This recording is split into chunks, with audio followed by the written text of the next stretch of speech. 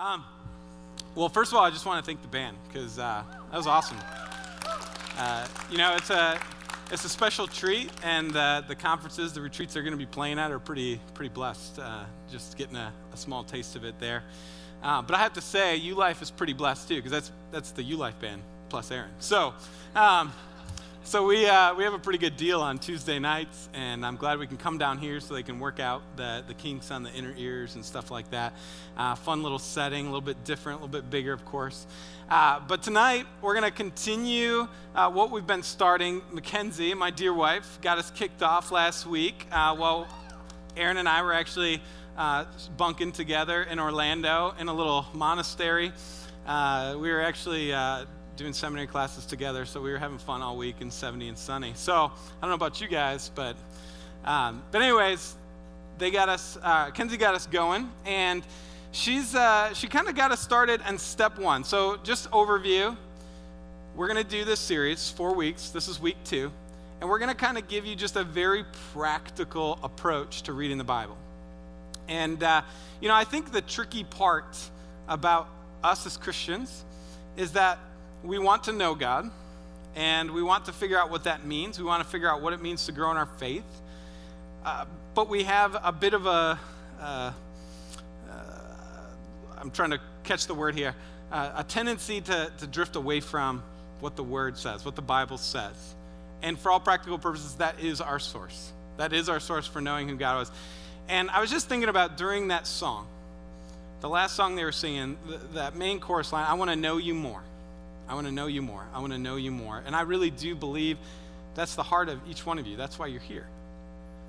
And at the end of the day, we all want that, but we have a hard time figuring out how to do that, how to find that. And in John 1, it says, in the beginning was the Word, and the Word was God. So really, if we want to know God more, if we want to know Him, and God, the Word is God, we have to know His Word inside and out. In Genesis 1, it talks about how God literally created the world into existence with His words. He just spoke. That's the kind of power that's in His Bible. That's the kind of power that's available to us every day, every moment that we open it in our Bible or open up our Bible app. That's the kind of power we have. And so that's what this series is all about, is to encourage you to engage that power, to engage God in that way, and to figure out what it really means to know God more. And so Mackenzie started last week, kind of in the step 1. Step 1 is familiarization, i.e. read, right? You got to get to know the passage well. That's why she had you do the 5 and 5. How many of you guys did it? I'm putting you on the spot. Don't lie. You're in a church. All right, good job. So the reason we're having you read it multiple times is because it just takes repeated reading to really absorb it. I mentioned Aaron and I are in several classes together. Like one of our classes right now, it wasn't even about Ephesians. It just was related to Ephesians. Part of the assignment was read Ephesians 4 times through the course of the class. Read it all the way through 4 times. There's a reason for this. They want you to become incredibly familiar with the passage. That's step 1. She talked about kind of the major reason that we should be in the Bible, and I just mentioned that. We want to know God. I was just thinking in the No Longer Slave song, and the chant in that is, I'm a son or daughter of God. This is our identity as a Christian. And I just think about some of you guys actually have to deal with this. I know it's a real thing. What it's like to not know your father, or to maybe have a father but be very, very disjointed and you can't really get to know him well. That is an incredibly, incredibly difficult thing to swallow, and I don't take it lightly. We have that direct impact in our family. And so I just was thinking of that song, what does it mean to be a son or a daughter of the Father, but for us not to know Him, to engage Him? Would we choose to not engage our Father? No.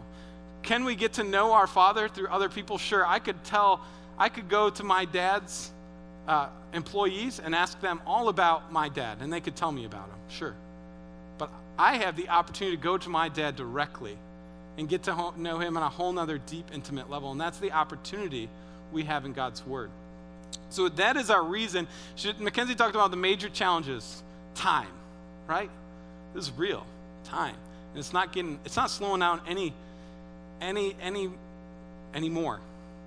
If you're in school, I remember when I used to say, when I graduate and have more time. Ha! Ha! Never happens.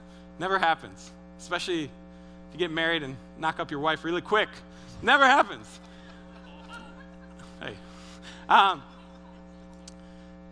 But this is the reality. We don't get more time. Translation. Sometimes the Bible seems so unapproachable because we don't understand what it is, how it was all compiled. Why is this God's word? How come when I take this New Testament class and they talk about some jankety Gospel of Thomas, that's not in there? Why? You struggle with these questions. Or, my uncle says KJV is the way and you're the devil if you don't read it. So you're just like, I just won't read any because I don't want to get cursed.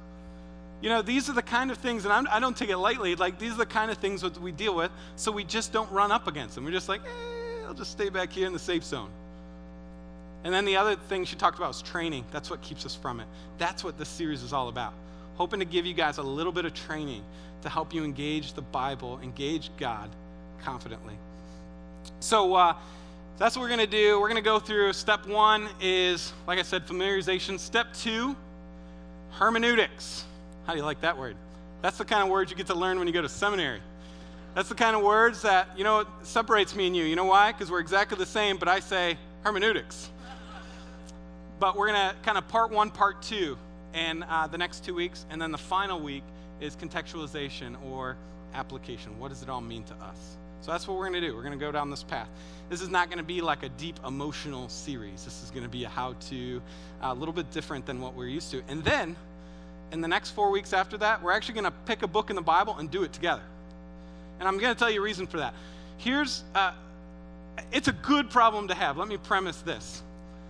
But one of the problems we have in a culture, in a country where media is so readily available and internet at blazing speeds and churches that do a really good job of getting their information out, the problem we have is we have amazing pastors at our fingertips.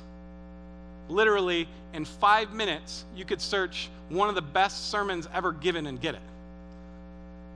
There's a problem with this, though, because, and I'm not going to go into all the problems. There's one problem with this that I'm going to mention, is that you're getting this amazing preaching, but all they really do is step 4. That's all you ever see. They do step 1, step 2, and step 3 on their own time in their studies, and they come out and have this amazing, profound connection. They're like, how did he get that out of the book of Nehemiah? I don't even know how to say Nehemiah. And all of a sudden, you're just baffled, impressed, and like, that Judah Smith, I'm going to listen to him again.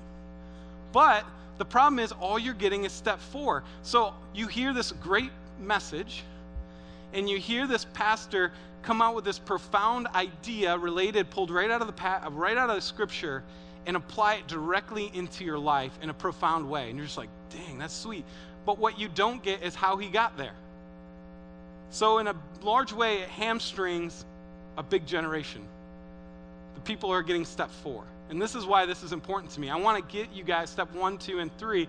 And so the next series for 4 weeks, we're going to awkwardly go through step 1, 2, and 3, because here at U-Life, this college-age ministry, we major in awkward. So we're going to do that. And we're going to give you, it's not going to be like completely dry and boring, but we're just going to give you a sneak peek into step 1, 2, and 3, and then get you to step 4 so you feel as if you have the confidence to do that on your own. That's the goal. All right? So that's kind of the problem that we're facing. That's the problem we're going to tackle. But I want to kind of open this up a little bit, getting you imagining a little bit. And how many guys love a certain TV show series? Don't miss it. You've watched every one. I heard Tyler watched 9 seasons of The Office over Christmas break. Nice job. How many times have you went to a friend and said, you have to watch, let's just say The Office now, The Office. And they're like, okay. And you're getting all hyped up about it. You're like, oh, this is so funny in this part and this part, and that, that Michael, he's hilarious, right? And that person says, well, I watched it once. I didn't really get it. And you say, well, did you start from the beginning? That's the first thing we say. Did you start from the beginning? And they're like, no. Like, oh, start from the beginning. Then it'll be hilarious. You'll love it. That's what we do. But for some reason, we go pick up the Bible and go, boop, right there. And just read it, 3 verses, like, bam, life verses. I don't get it. It's incredibly interesting and compelling. I have no idea what it means, but it sounds awesome. That really is the equivalent. Or you do that and you hit 3 verses and you're like, that is crazy. Is Isaiah smoking something? And you never open it up again because that's just too much. And I have to say, did you read it from the beginning? Not like Genesis beginning, although that's not a bad idea. I'm just saying maybe the beginning of the chapter. Beginning of the book. So that's one scenario. Here's the other scenario is you have a movie you absolutely love. Tell me some movies you absolutely love. Got 2. All right, this is good. All right, mine, because I have an extreme man crush on Anthony Hopkins. I know it sounds weird, but it's real. Silence of the Lambs, Hannibal Lecter. I like that guy. He's in a lot of good movies. So one of my favorite movies is Legends of the Fall. Have you guys seen that movie? Bear attacks. This is way before Revenant, way before it. So there's this whole thing, and usually girls aren't interested until the opening scene when Brad Pitt runs in on a horse with his shirt off. Then girls get really interested in the movie. But I love that movie. I've seen it a ton of times. And there's just this kind of wild character, Tristan, who's just, he lives a different way. It's in the Old West when everything's starting to modernize and civilize a bit. And he just doesn't want to go that route. He's a wild man. He lives kind of in the woods, off the grid. And you see this tension as he grows and all these people are becoming more civilized, including his brothers. And in the end, what happens is he never really acclimates to that. And in the end, it ends up, some things happen. I don't want to be a spoiler because it's a great movie, but he ends up residing the rest of his days until he dies in the woods. And you take this great compelling meaning out of this, or at least I do, of this idea of this deep internal desire to live off the grid, but the social structures the man kind of push and press on you and can only cause you to get pushed out or adopt. If you can't beat them, join them, right? And I take this big profound thought out, and if I were to ask maybe a female, what did you get out of it? Love story. And I'd say, what was your big takeaway from this? Be like, well, don't date a high-risk guy. Right? Because it's just going to break your heart. Go with the safe, civilized man. My point is this, is I can watch that movie, get this deep meaning out of it, and that's the meaning I take out of it. And that's the meaning I stick with. And even when I watch it again, that's the meaning in my mind, and I never get a new meaning out of it. This is how we engage the Bible often, is we'll read it one time, have this profound moment, that is the meaning we gather. We could read it again, but we never read it with fresh eyes, so it's one singular meaning. That's all we take away from it. But we'll never address it again unless probably somebody says, well, I got this out of it. And if it's compelling enough, we might just adopt that view. But here's the problem with that, is then you become dependent on other people for your growth, for your faith. And we're talking about, not that that's a bad thing, but you don't want to be dependent. We're talking about how do we as individuals grow in our faith. So we're going to kind of address these two issues and how to dig a little deeper in our faith. The main thing is we have to continue to dig more into the Bible, and the way we can do that is by learning the context. We have to learn the context. So what does that mean? You guys understand what context means. And last week, Kenzie started peeling the layers off context a little bit. She mentioned 3 ways that you can start getting a little bit of the context. Does anybody care to guess? Or no? Genre, good. Who wrote it? Not when, to who they wrote it. Those are the 3 she mentioned. Those are like context 101 right there. Who said it? Who did they say it to? And what kind of a book am I reading? And it's pretty simple. We naturally, because we're a reading culture, we automatically ask that question, who's reading it? Or who's saying it? Who's writing it? Who are they saying it to? The trickier one that we don't always mess with is genre, unless you're an English major, of course, then you do. But that one's a big deal, and so I want to kind of touch on that a little bit closer. But I just want to give you some genres that, this isn't me saying it, this is biblical scholars saying that we can find in the Bible. One of them is law, and this is kind of that Old Testament, 10 Commandments, ceremonial law, that kind of stuff. This is all the things that God says, go do or don't do. When you're reading that, it's pretty cut and dry. Don't do it or do it. It's law. And you read it with that kind of mind. Another genre is history or narrative. This is literally telling a story about what happened. You have to approach that different, because just because David was really excited and took off all his clothes in the street and started singing and dancing, praising Jesus, doesn't mean that's like a prescriptive thing that all Christians should take their clothes off in the streets and start worshiping, right? You have to understand this is a story embedded with meaning, and you have to read it that way. Prophecy, those are tough ones. There's older prophecy, there's newer prophecy like Revelation. You have to sort out when it happened. What is it? But at the end of the day, prophecy is this. It's God's chosen mouthpiece, typically warning people to turn back towards God, and also to inform them about what's to come. We have to read it in that way. That tells us a little bit about not only who God is, but what's going to happen.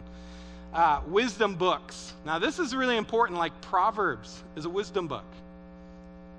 Proverbs, just like, you see those little pithy things on Facebook or Twitter or whatever, and it says, an Irish proverb or whatever. Are Proverbs, in that sense, indefinitely true? No, they're just generally true, right? In the Bible, it becomes weird, because Proverbs, wisdom, is generally true, but it's in the Bible. So is it generally true, or because it's the Bible, absolutely true? And you have to understand, the Bible is 100% true. There's no denying that. But these are general truths made in the Bible. There's the proverb, raise up a child in the way it should go, and they'll never depart, right? How many of you guys know a pastor's kid who's departed? Generally true. It's not like a promise. It's generally true. So we have to read it with that in mind. Poetry, the Psalms. These are even different because it's all creative language. They're not writing a literal thing that happened most of the time. It's all creative language, so you have to approach it creatively. It's imagery that's set up to communicate something. And in some cases, just like we do in our culture, I didn't have a good example before I came up here.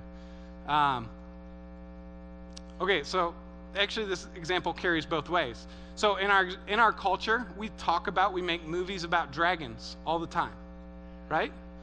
Do we believe dragons are true? Except for Josh. Do we believe dragons are true? No. But we talk about them. We make movies about them. Actually, in the Old Testament, they talk about dragons. Does it mean that because the Bible says there's absolute dragons? No. It just means they're speaking to a culture in a language they understand. They're making references, creative references, to drive a bigger meaning. So again, we have to do that. Parables in the New Testament, these are stories typically told by Jesus. It's a story that didn't actually happen. It's a fictional story to drive one point, typically. One point. epistles, letters in the New Testament. These are from who to who. They were usually, like you see Paul write a lot of them. He's usually helping, encouraging other individuals or Christians, groups of Christians. You have to read it with that in mind. So that's just kind of the peel back of context. This is very important. And we're going to fill in that puzzle a little bit more today and look at a few more kind of categories of context. And the first one kind of relates to what we were just talking about, and that's literary context. Literary context. So this literally means, so now you guys read a passage, right? Or you guys read it 5 times or twice or once, depending how solid you stayed. Once you get that done, you feel really familiar. You should be drawn and compelled to all of a sudden say, well, why is this here? And read before it and read after it, the whole thing with the TV show. Did you read it from the beginning? And so that's part of the literary context is, let's put it in its proper place in this chapter, in this book. What does it mean? Why is it written this way? This stuff we've already talked about. I'm not going to spend too much time on this one. And then ultimately, where does it fall in the book? Where does it fall in the Bible? Why is it put in that place? What kind of references do they do? You see in the Old Testament all the time, the Hebrew language, especially in the poets, they'll use parallelism all the time. They'll use start verses by the letter of the Hebrew alphabet. So they'll go, I don't know Hebrew, but it'll go like A, B, C, D, the equivalent, and then backwards. They do this kind of stuff. Why? It's important. It's important. 1 Timothy 3:16 says this. 2 Timothy, all scripture is breathed out by God. All scripture is breathed out by God and profitable for teaching, for reproof, for correction, and for training in righteousness. This is our verse for the night.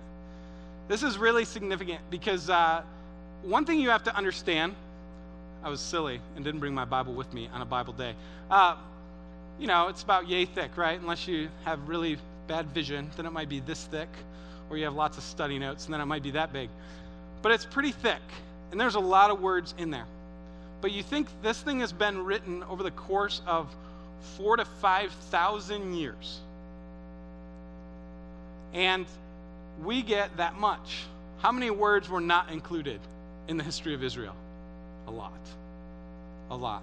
In God's divine inspiration and sovereignty, he brought us to this canon, this collection.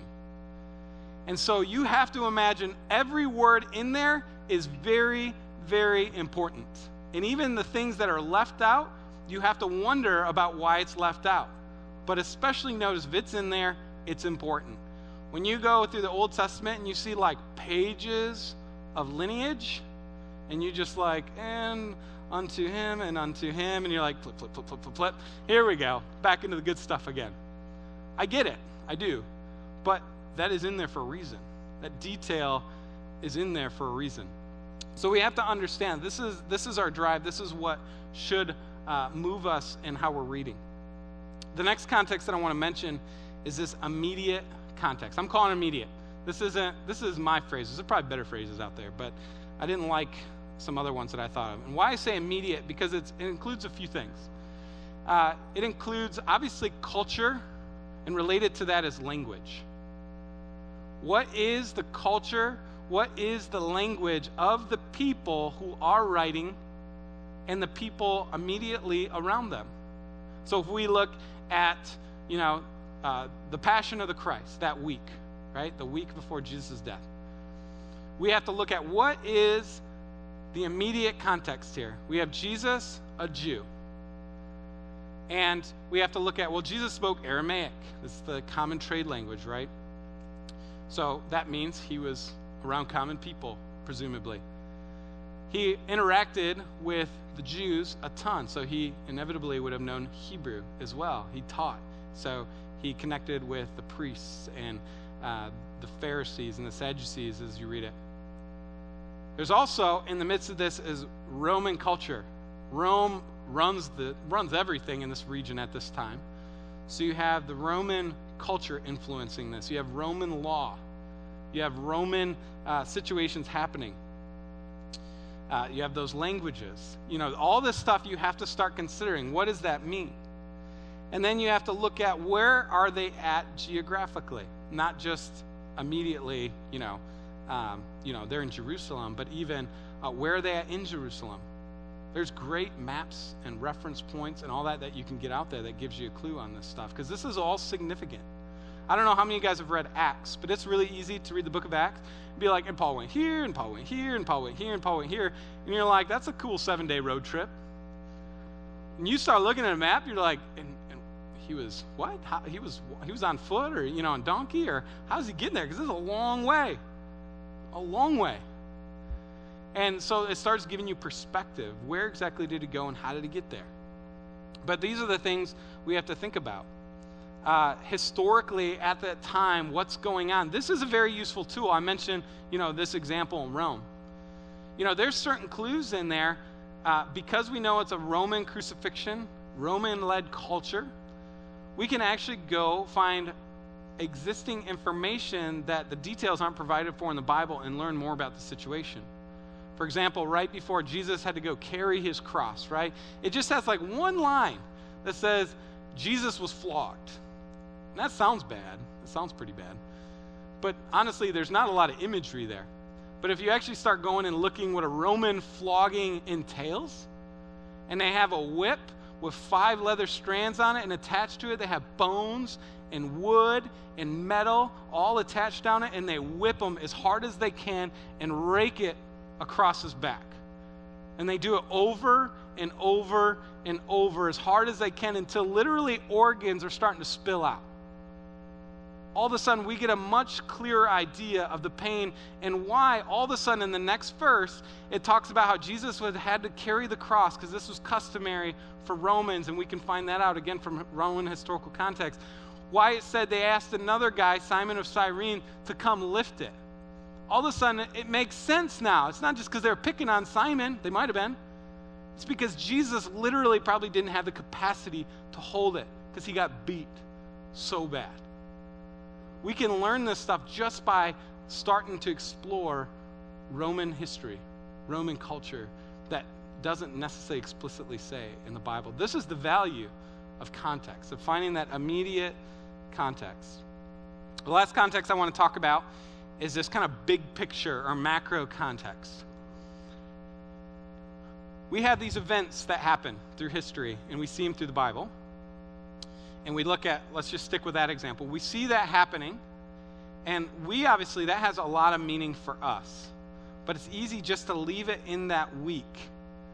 And the thing about it is this week was predicted in Genesis. And we can see that. We can see it's Genesis 3. This is predicted. All the way back then. There is a bigger context here. At what point do these events fit in the whole of redemptive historical history? And then it draws you to the question, why did this happen? Why did this have to happen? Why is this in the Bible? Remember, there's no detail unimportant. So why is it? It's no longer just this isolated thing that happens that interests history guys like me. It actually matters to our faith today.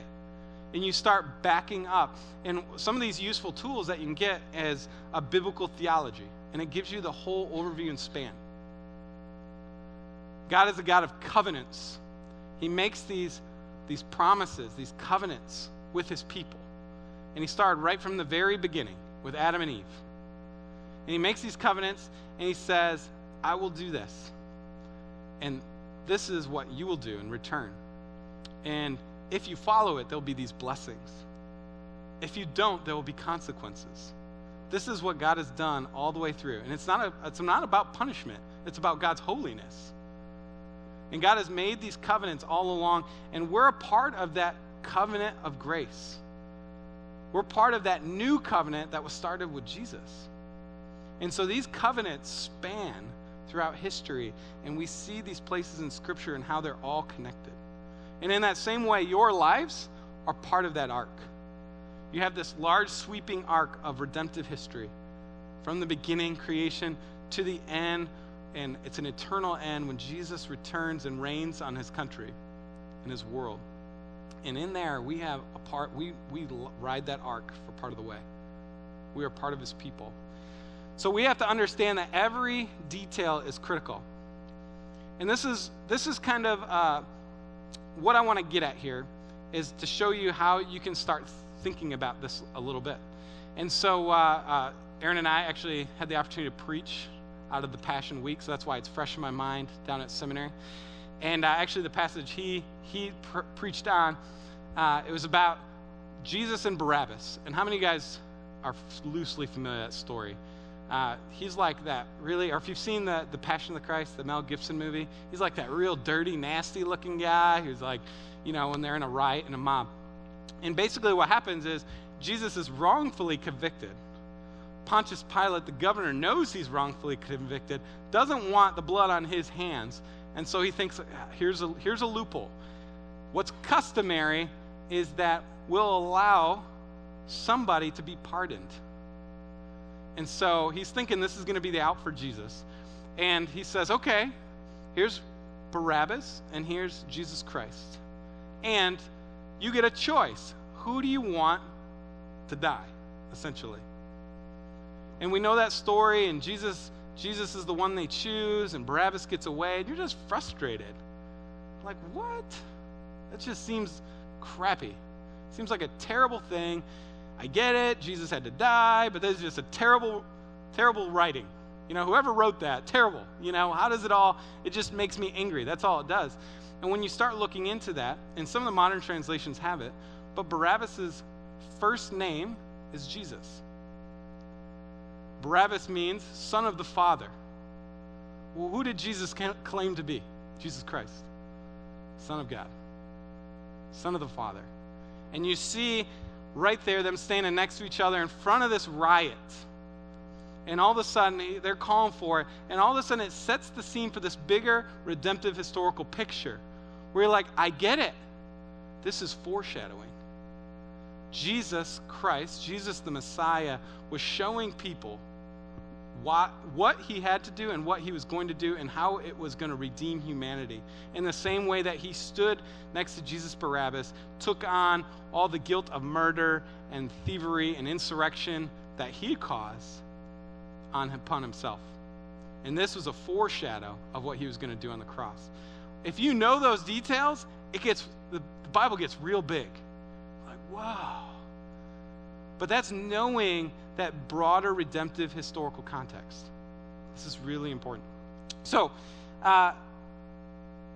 ultimately, I'm telling you a lot. I'm telling you what you need to look for, how it's important, but I'm not giving you anything. Like, great, Mitch, like you go to seminary. This is where the rubber meets the road.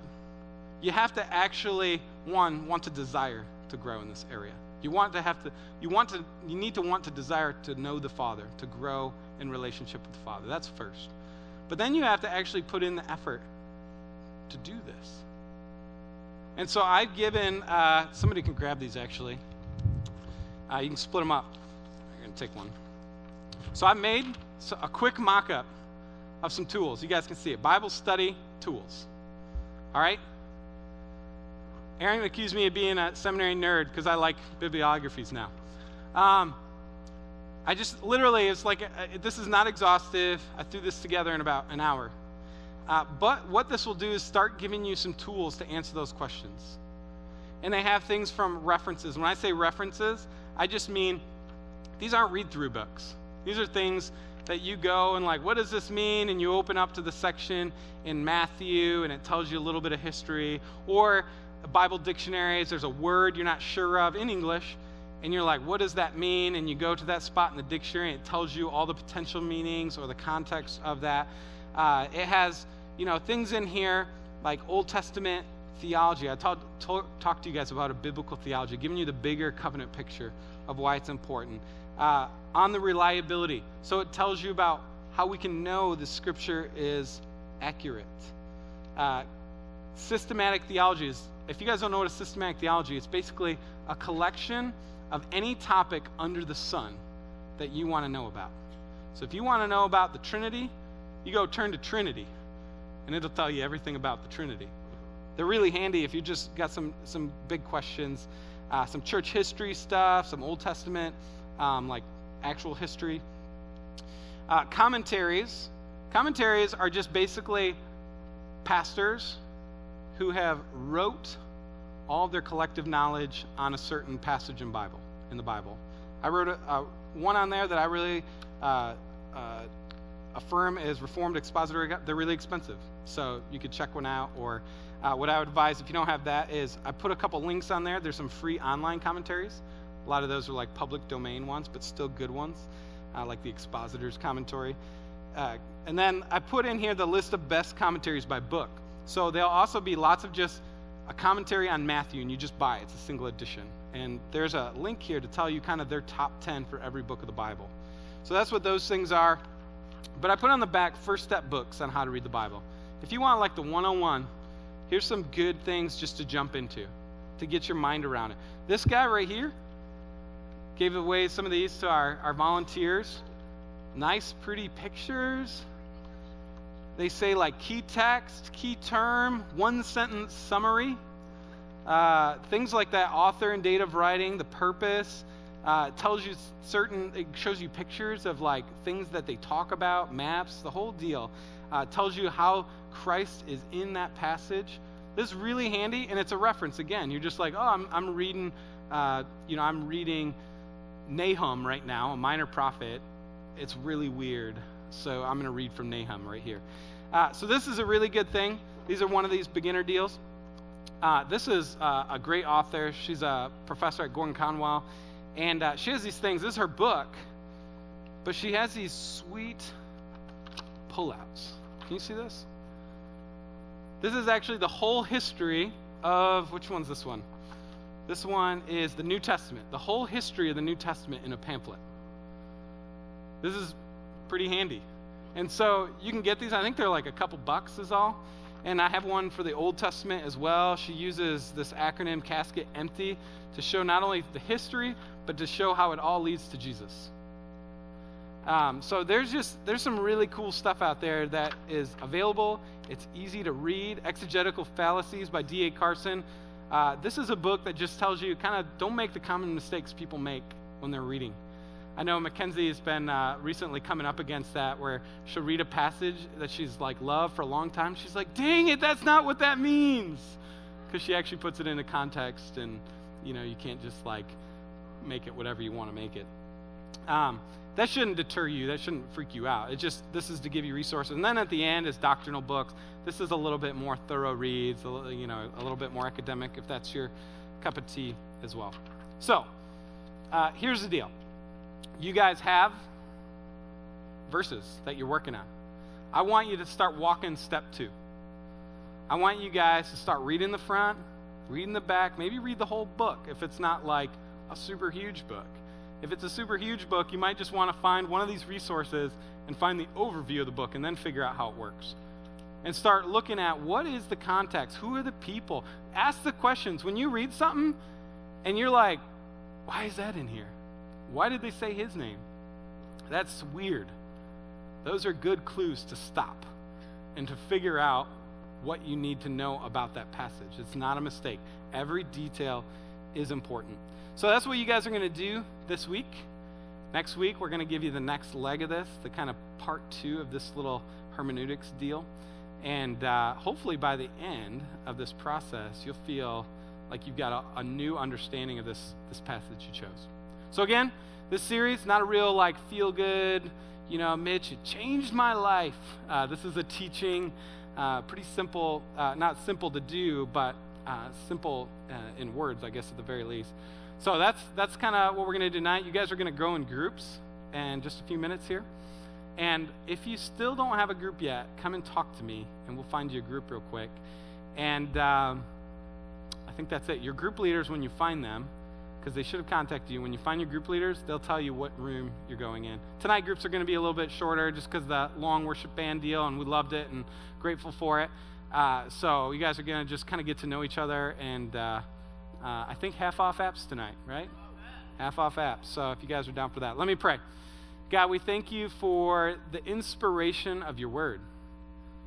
We just thank you that you make yourself available, that we can know just a multitude of things about you. We can know you intimately. We can know you deeply. For many of us who don't feel like we have that knowledge maybe of our earthly father, you give us that opportunity to have the knowledge of our Heavenly Father. God, I just pray that you would give everybody here not just the discipline, because discipline's important, and sometimes discipline doesn't feel good, but it's a good thing to do. But God, I pray that you give them the real desire and excitement to dive into your word, and that they would wake up excited to learn more about who you are and more about how you want them to follow you and live for you. God, I just pray that any anxieties or fears or worries about the word that this might have stirred, that you would absolve them, that they would talk to people that could help point them in the right direction in terms of resources, or that you would even just take away that fear and help them really embrace and affirm the truth of your scripture, God. Lord, again, we thank you for tonight. Thank you for everybody here, and pray these things in Jesus' name. Amen.